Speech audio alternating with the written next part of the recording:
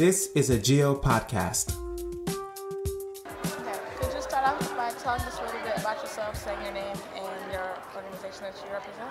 Sure. My name is Parag Khandhar, and I'm here with the Asian American Solidarity Economies project, and also with my law firm, Gilmore Khandhar, which is a Solidarity Economies law firm in the DC, Baltimore region. Cool. And what's the best part of doing the work that you do? Wow. The best part is that I'm able to connect my love of people and community with like a vision for transformative change, you know, and something that is full of not just hope, but an actualized like, we're gonna do this, you know. So for me, that's it, you know, and especially in this time when so many people feel so hopeless.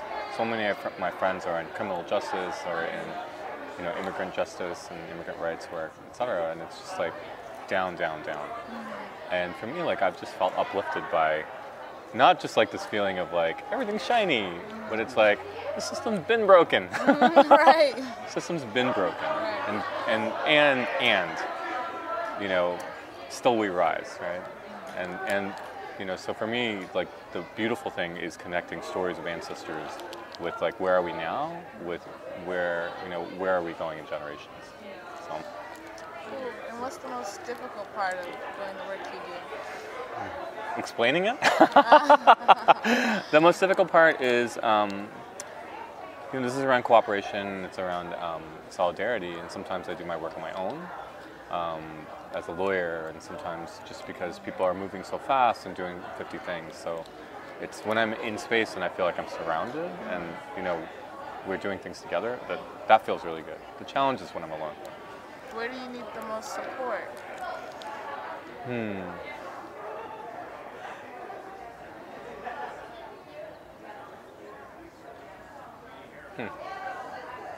I think it's remembering this thing around radical imagination, you know, and being reminded about people are doing this, and that, you know, there's an invitation, when there's an invitation, that I should take that up, to kind of join and to listen, you know, to give whatever I can give to support it. Cool. And speaking of imagination, what are your wildest dreams for the cooperative movement and solidarity? Wildest dreams, or that, you know, like the capitalists have to have their conferences with 400 people that barely make it together, because they're like, we got to save this dying breed of, you know, like extractive business.